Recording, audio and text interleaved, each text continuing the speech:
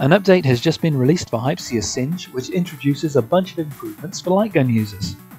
If you don't know, Hypseus is the successor to the Daphne emulator, which can run Laserdisc arcade games on a PC, Mac, or even a Raspberry Pi, and includes Singe support for fan-made games and American laser games, such as the infamous Mad Dog McCree.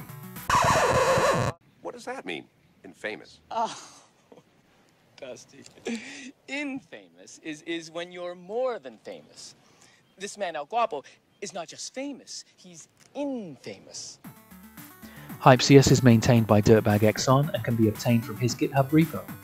He recently introduced the ability to apply bezel art to the games, which was a major development and improves the look of the games no end by offering you something nice to look at in what would otherwise be blank areas of your screen. But since then, a bunch of other major improvements have been added, both to Hypseus itself and the game data files, and they offer significant improvements to the playability of the games for light gun users in particular. First up, let's talk about the border. The Sinden light gun requires a border to be displayed on the screen so that it can calculate the position of your aim. This border usually needs to fit neatly around the edge of the game. The snag is that it needs to be the biggest and brightest box that the gun can see, otherwise it will get confused by, say, a particularly bright looking bezel that occupies a larger space. So the usual way to counteract that is to make darker looking bezels. But Hypseus now includes a command switch that offers the opportunity to rescale the movement of the cursor. This means that you can apply bezel art with a border around the outside of your 16:9 sized artwork, enabling you to keep that bright art. Applying a command parameter of X ratio 1.33 will tell the game to adjust the mouse's horizontal movement relative to the new border size.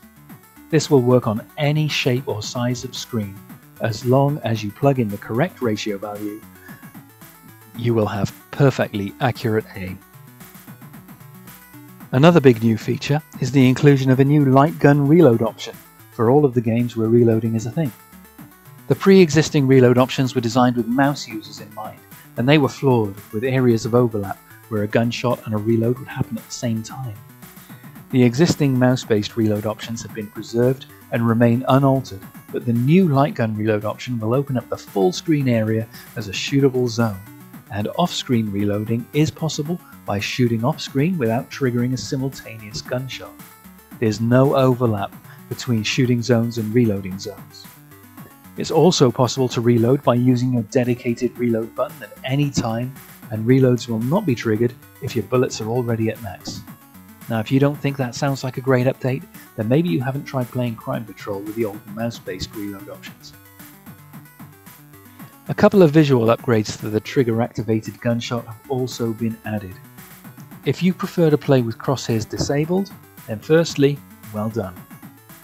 Choose the trigger-activated crosshair option from the service menu and you will be in for a treat.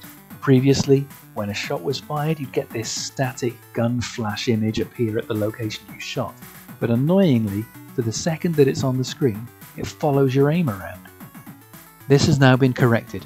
Not only will it now only show at the spot you fired and stay put, it is also now an animated gunshot, adding an extra level of detail. It's worth pointing out as well that many of the standard definition versions of the games might have annoyingly shown a gun icon instead of a flash. This was a bug in the game code that has been fixed, and the animated flash is now present in those games too. And that's just some of the changes that have been recently introduced. Behind the scenes, support has now been included for Multimouse, which means that two-player light gun games are now possible.